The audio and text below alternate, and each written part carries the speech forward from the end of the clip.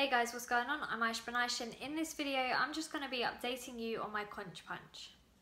So for those of you who haven't seen the original video, I got my conch punched at the beginning of July, so I've had it about a month and a half now. It was punched at 6mm and then stretched straight away to 8, and all I really had to say about it at the time was that it really fucking hurt. But you know, it's been a month and a half now and it's had some time to heal. It isn't completely healed, but it's healed enough for me to give you an update and kind of let you know what's been going on and how it's been, so I'm here to do just that.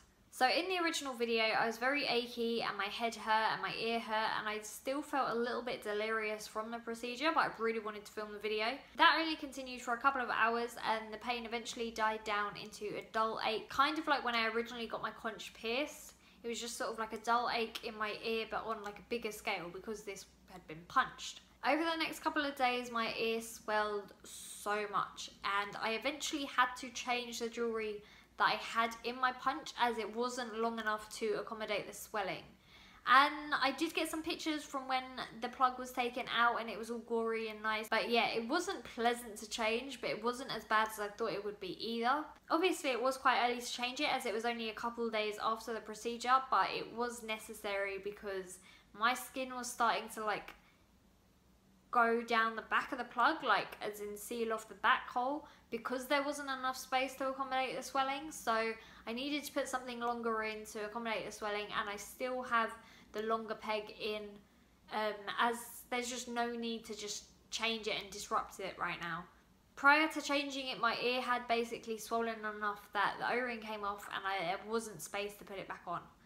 I had been in two minds about changing it and I wasn't sure if it was completely necessary, but I'm really glad I did because it seemed to make the whole process a lot easier than it could have been. The longer conch peg also has a smaller flare at the front, so it's a lot easier to clean and get round it. Although I do miss the see-through one and I like the look of it looking like it's just a complete hole in your ear. So I will probably get a longer one of those and swap that over in the next couple of weeks. But it's not urgent, like right now I'm just focused on it healing. I just want it to heal and stop hurting and stop leaking and stop being crusty.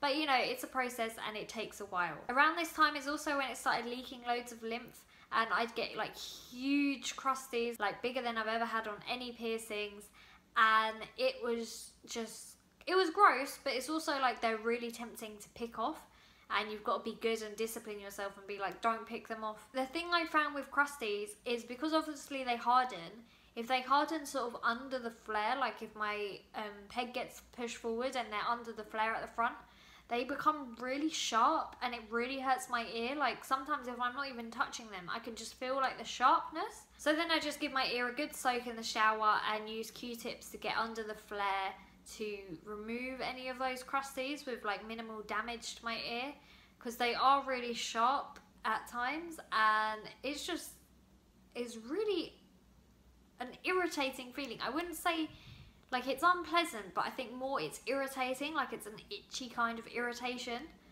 But yeah, once I do that, it's usually fine and it's a lot more comfortable, and I just do that whenever it gets too crusty. In terms of cleaning the modification from day to day, I've been using sterile saline. So on the first day, I did give it a really good clean because I took pictures for my video and thumbnails and stuff.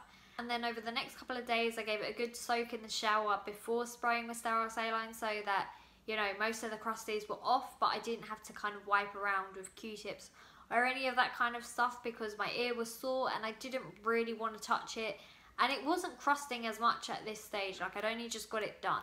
And then when it started crusting, I used the spray and Q-tips, and that's basically what I've been doing ever since. So just cleaning it like you would a piercing. The thing I found with cleaning and like this modification in general is that if you hit it in the wrong way, it really hurts. Like pain just shoots through your head. And I've done that a couple of times, and the first time I think I just thought I was gonna die. Like it just felt like an explosion had gone off in my head. But now I'm, you know, a lot more careful of it. I'm a lot more wary of it. And since the swelling's gone down a bit, I've put the O-ring a bit, you know, further onto the peg so that it can't move around as much, and that seems to minimise any discomfort. I am anxious for it to heal so that I can change the jewellery and kind of experience it at its full potential, because right now, while it doesn't sort of hurt like from day to day or whatever, it still is a little bit achy and tender at times, which is obviously completely normal. Like, I had a huge hole cut out of my ear. All I'm saying is I'm excited for this healing period to be over, because it would be nice to see the finished result, and it would be nice to not have to deal with healing it. But obviously I knew what I was signing up for, and it is something that I'm still glad I did, and I really like it, and it's literally just waiting to be able to show it off at its best. So the last thing that I'm going to talk about is bumps, and that relates to this because a big part of the reason I got my conch punched in the first place is that my conch piercing had bumps, and they hurt and they were annoying. And punching out my conch got rid of most of the bumps, but there was, I think, like a partial bump still like on the inner side of the back of my ear. And the thing with that is, when I first got it done, I thought it was just, you know, my ear normally hurting, and then as it healed and, you know, things progressed, I realised that that particular part of my ear hurts so much more, like in the inner part of the back of my ear. And I did get my colleague Sam to cut off my bumps using a needle, and it has been so much better since. I've had so much less discomfort. That area does bleed a little bit from time to time, but you know, it's a small temporary price to pay for not having those bumps. So I'm hoping it will stay this way and my bumps will remain gone, but I'll have to update you when this is fully healed and I can take the jewellery out and properly inspect my ear and whether the bumps have gone, because I am worried that there will be some under the flare at the front.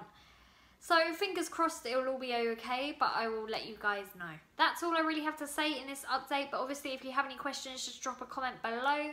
Thanks for watching. Don't forget to like and subscribe, and I will see you in the next video. As a thank you for watching, I'm giving you 10% off at wholeheartedlondon.com, so be sure to head over there and add anything you fancy to your basket, and then enter the code YouTube at the checkout to claim your 10% off.